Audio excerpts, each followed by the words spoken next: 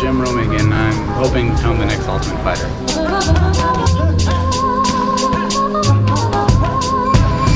This is something I've been thinking about for a long time, and pretty much everything I've done in the past 6 years has been leading up to this. I took a fight out of nowhere when I was 19 and just thought, what the hell, I'd try it, knock the guy out in 43 seconds, and then from there I figured this is fun.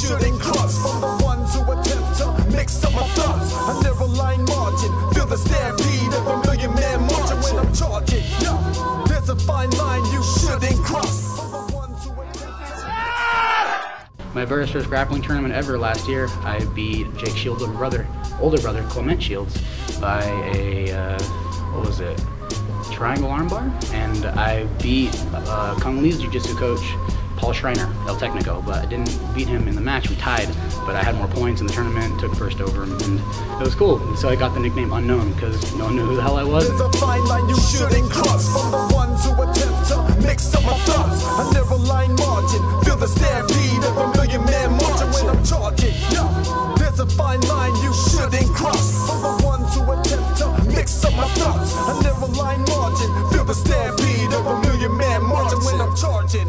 When the beast sleeps, let him sleep. Why you wanna wake a hungry lion? It's been a long road.